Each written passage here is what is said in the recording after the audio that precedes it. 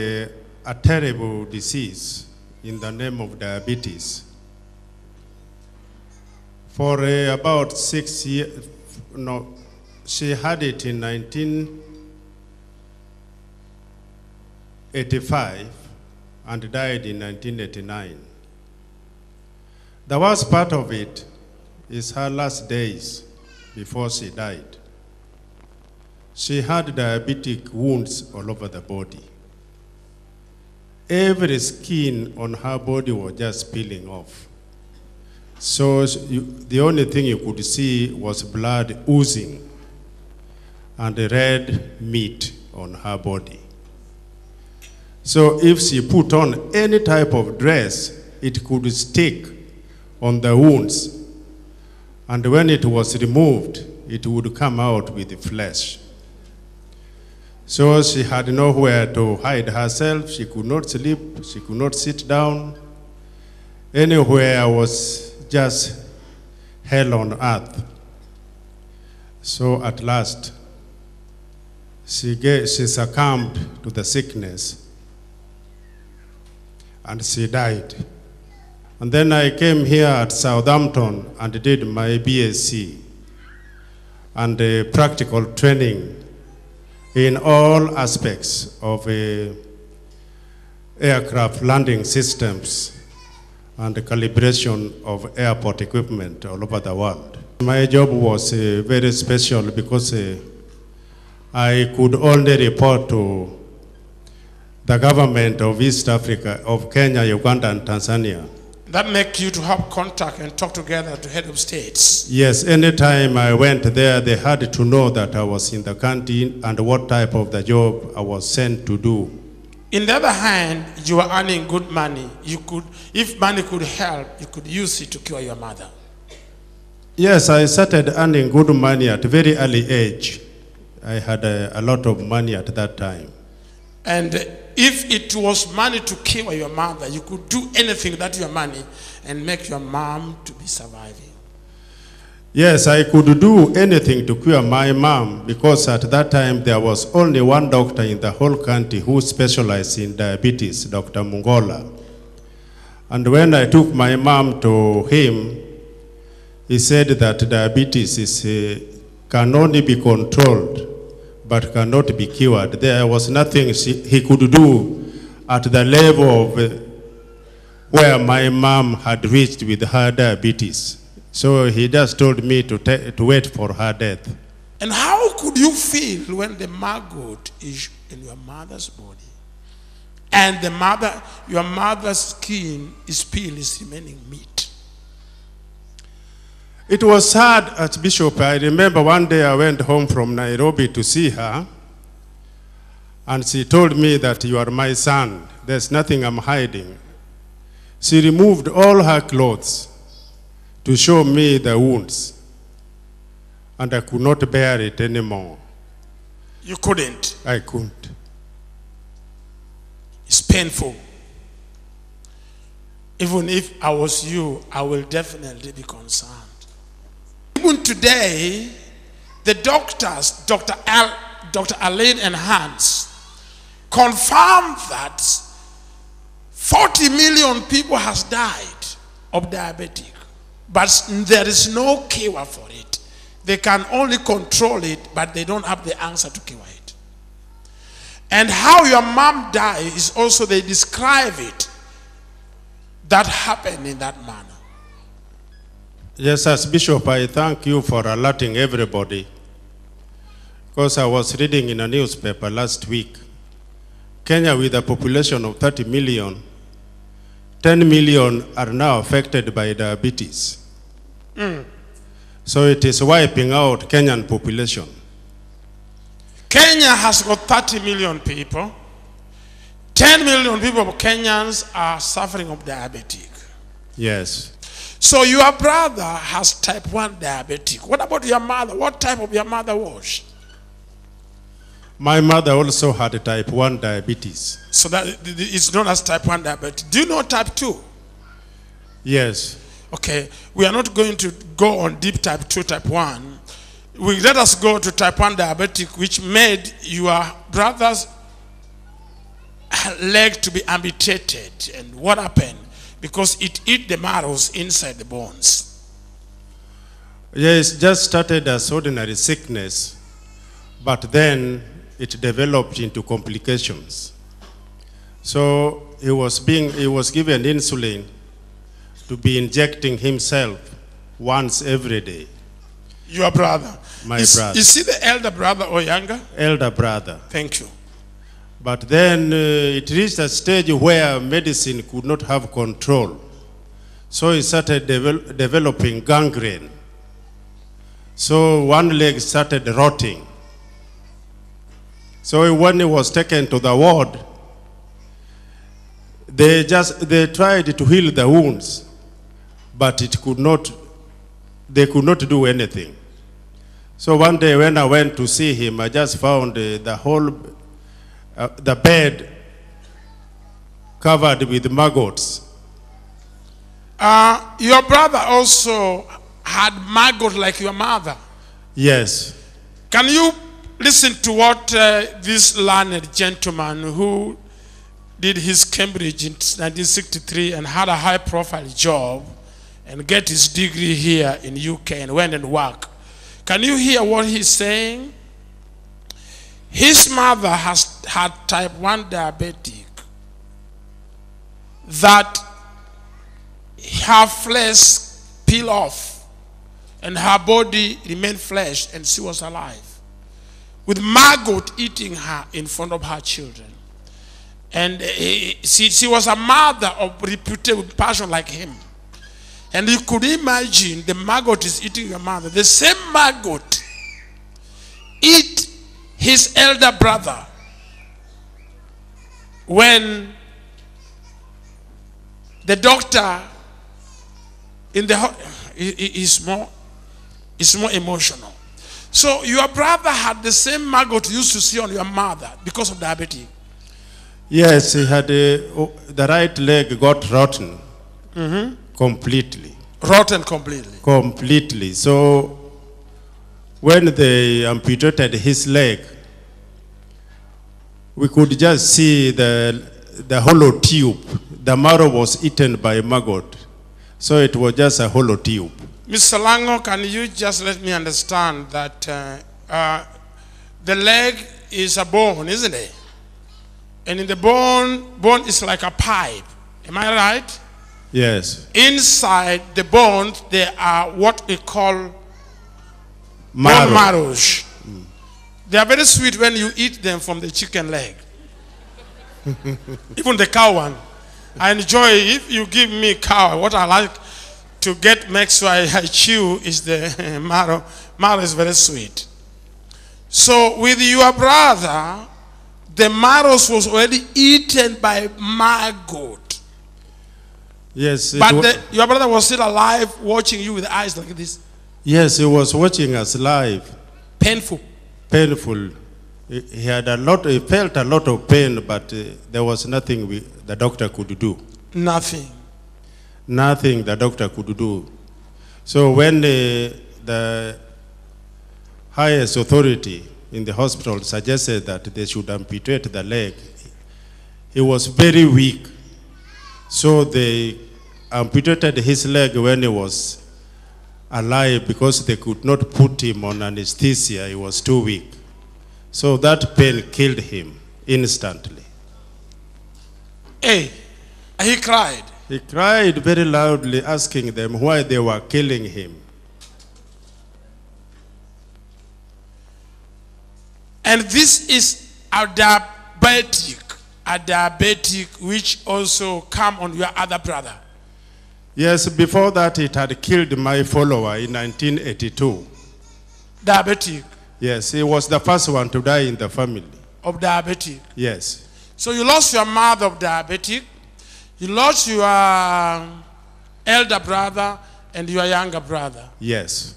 And now it was on you.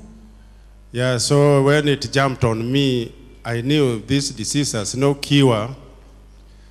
And I was just waiting for my time to come. Because your mother has gone, your two brothers had gone, and now you the doctor confirmed to you you have the same thing. So you know that where your brothers has gone and your mother has gone, you are also, your days was short. Yes. So when did they diagnose you having diabetic? In fact, when I found that everybody was dying, I just went to hospital myself to have a checkup, normal checkup. And that was, I can't remember the year, because with the diabetes, you lose memory very fast. You do? Yes, I don't know whether it was 94 or whether it was 2000. But it was a bit earlier. Then it disappeared, it deceived me, it disappeared completely. Then I started just eating normal food, doing other things. And then it came back again. That is 2002. 2002.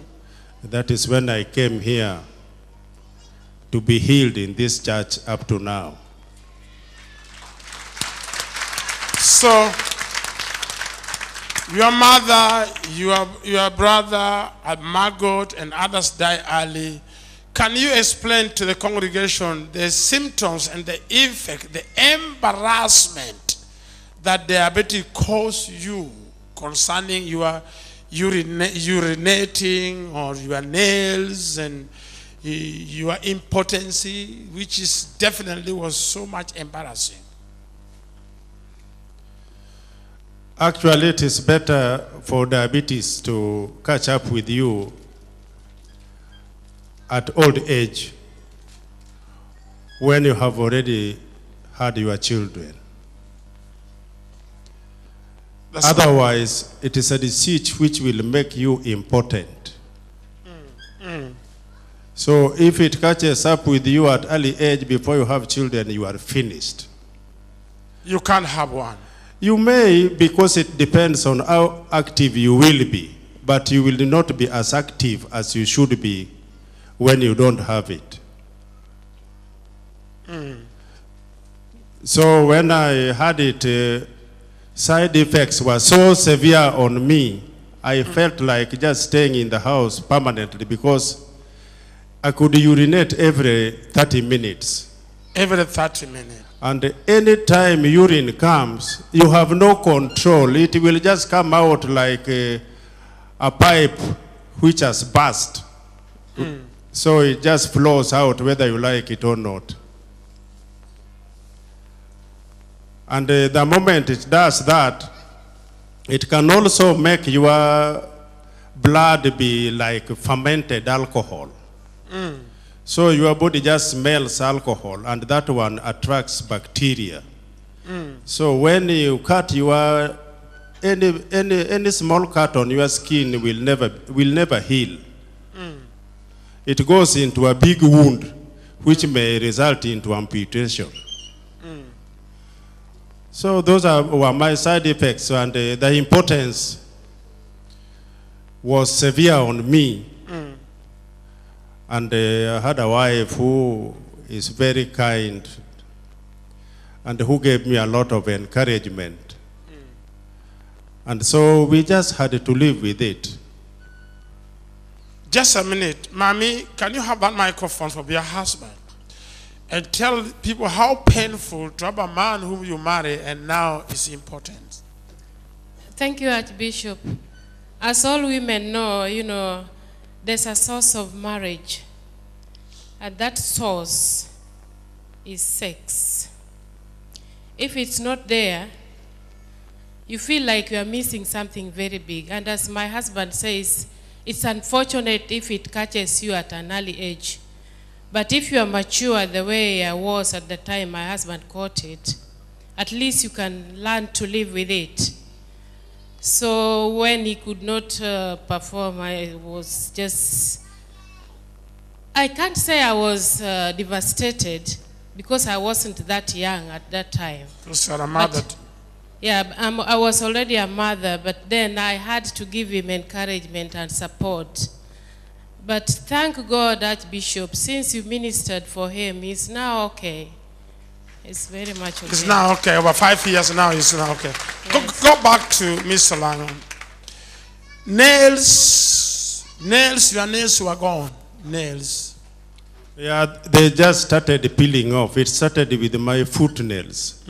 I lost most of my foot nails. So they are just peeling off. Yeah, they turn, they change the color. In fact, bacteria is very common with foot nails. So they change the color, and I could see them just peeling off and falling off until after the healing in the church. They came back. They came back to normal. Even the one in your hand, your nail, your fingers. Yes, the ones on my hand were so bad because they turned blackish. They were very black. And I wouldn't like somebody to see my nails. Anytime I was talking to people, I used to put my hands, hide my hands. But now you can see they are very, very normal, like anybody's nails. Mr. Lango, the diabetic killed your mother, your two brothers, and you are also going. Can you let the congregation know how long have you been now here and how healthy you are? Because people could think that you just maybe got healed 2 months ago, 2 years ago, because there are people here who has received their healing. We'll encourage them to know that what happened to them is not just temporary, it's a long life healing. What I can say, before that I did not know the main cause of our diabetes. So when I found that it was wiping our family, I came here for a deliverance. By that time, you were still at New Cross. I could go there at 11 o'clock, deliverance, for many years. But my healing came on 11th December 2005. That is the time when Archbishop told me to bring all the medicine, the medications I had, and he administered to me. That time, the pulpit was where the choir is. So he prayed for me, and I got healed. And I can remember I used to eat like a pig. Even when I came to church, I could not finish service without going out to eat something. But that day when I came to see Archbishop, I stayed for a whole day, from morning up to evening, without even taking water. So Archbishop called for tea without milk when I was with him at reception. And then that tea kept me going until I went home for my dinner. So from 2005, 11th December, I'm now a normal person. Which is now 5 good years. Yes. 5 good years, the man who lost his family because of diabetes is perfect. And according to the research, which we discover with the medical people, diabetic has got no cure. And this one, I want to let everyone to understand that our being here is, don't just think we are coming here just to chase demons out and be here because the demons, whatever it is. There are more benefit of joining such kind of wagon. Olango has refused to divert his faith. I'm so devastated with the people who does not trust my God. And if you don't trust my God, I beg you, can you go to those gods, because you're going to give me embarrassment. I would like people like Olango who has confidence with God I serve. If I were you, I'll be careful now diverting faith. And I want to tell the church, I have searched in the whole entire United Kingdom. I never found somebody has a ministry which is sound-minded, following the Bible like this one. Not because of me. God has given evidence that we can prove that. Surely there's life changing here.